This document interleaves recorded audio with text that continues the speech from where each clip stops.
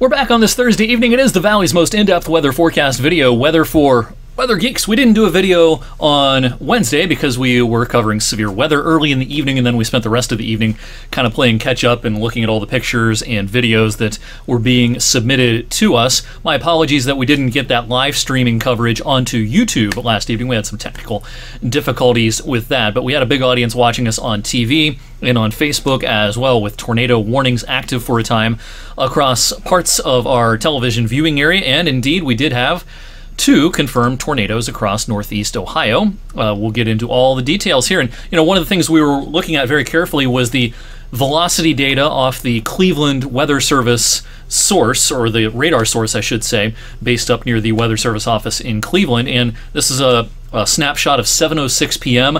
We have a pretty good looking couplet here, and this is right where our tornado was in Trumbull County. Here's Bristol right here, Champion's down here, Southington's over here, and yeah, this circulation pretty evident on the velocity data, again, right around 7:06. Now, this same circulation just a handful of minutes earlier did produce a tornado across parts of eastern Portage County, in addition to what we had just a handful of minutes later over into Trumbull County. So let's go take a look at what the radar was showing just a handful of minutes earlier. This was about 6:45, and pretty tight couplet once again near the Windham area, and there was a tornado on the ground at this point. It crossed the Ohio Turnpike, and this caused some traffic problems for a time along the Turnpike because the circulation did hit a couple of tractor trailers and caused some issues. And yeah, this ended up being a pretty strong EF1 tornado. The tornado in Trumbull County was EF0. We'll talk all about the ratings here. This is, first of all, the eastern Portage County, in other words, the Windham area tornado. EF1, 110 mile per hour winds. It was on the ground for about 4 miles with a width of 65 yards. Over in Trumbull County, the winds were not quite as strong with this one, but of course we did have some pretty extensive damage along this path. It was on the ground for almost 3 miles.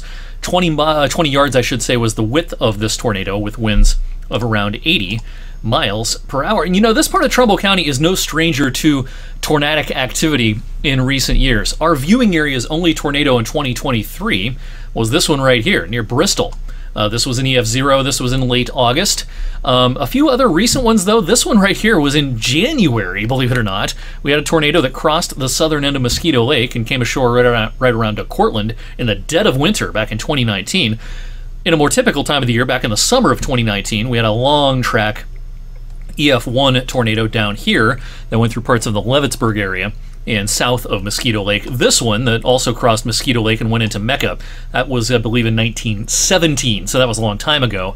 But in recent years, yeah, this has been kind of a hotbed, a very active part of Trumbull County. And, it got me thinking about our viewing area. There's a little bit of a perception that we don't see many tornadoes in Mahoning County compared to other counties. So I looked at the numbers, just going back 10 years. We could, this is kind of arbitrary. You could pick any year you want, but we just went back 10 years for this exercise. And counting the tornado that happened last evening, we've had 8 in Trumbull County. Columbiana and Mercer follow up in second place with 5 each. Mahoning County has only had 2, and there's only been 1 in Lawrence County. That was in the eastern part of Lawrence County a couple of years ago. But of course, not every county is the same size, so it, stands to reason, or it makes a lot of sense that the bigger counties are going to have more tornadoes. There's just more square footage for there to be tornadoes. But so I broke it down in terms of the numbers divided by what the square footage of each county is. And despite Trumbull County being, kind of almost tied with Mercer for our biggest county, the ratio here is, the highest in our area. There are more tornadoes per square foot in the last 10 years in Trumbull County than any of our other counties. Columbiana actually in second place, followed by Mercer, and then Mahoning and Lawrence. So our 2 smallest counties, Mahoning and Lawrence, have had the fewest tornadoes, but even when you factor in their smaller size, the ratio is not quite as big as some of our other counties. And what a year it's been so far in the state of Ohio for tornadoes. This is what happened last evening, but going back to January 1st, look how many tornadoes there have been in the state of Ohio. Compare that to Pennsylvania, where there's been none, and it's pretty remarkable. I mean, Ohio is actually leading the country right now in terms of number of tornadoes so far in 2024, beating out Alabama and Oklahoma and all those kind of tornado hotbeds.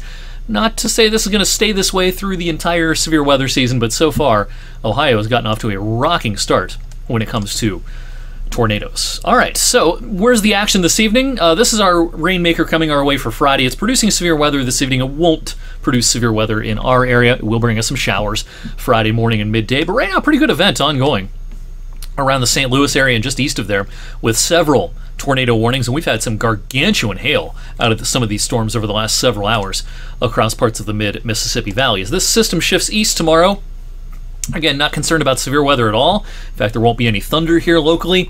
Down in parts of the south, there's a low-end kind of Category 1 risk of severe weather on Friday in places like Atlanta and Charlotte, and heading up towards Raleigh as well. Locally, we are going to get wet here and there, but it's far from a washout on Friday. Our rain chances peak around mid-morning, and then the showers will, kind of dissipate, and we'll be left with a pretty nice end to the day on Friday. I think the sun will come out Friday afternoon as this front shoves out to the east.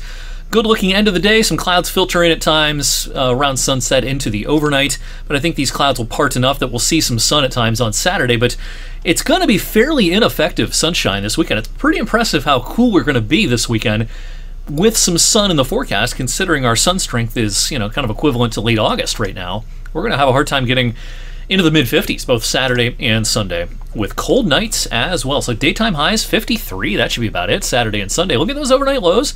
Now, we're still in April. It's nothing unusual to see lows this cold at this time of the year. Our average date of our last freeze of the season is like May the 6th or 7th, something like that. And so we got a ways to go until that average last freeze date. And yeah, I think there'll be some frost to scrape at times during the morning hours.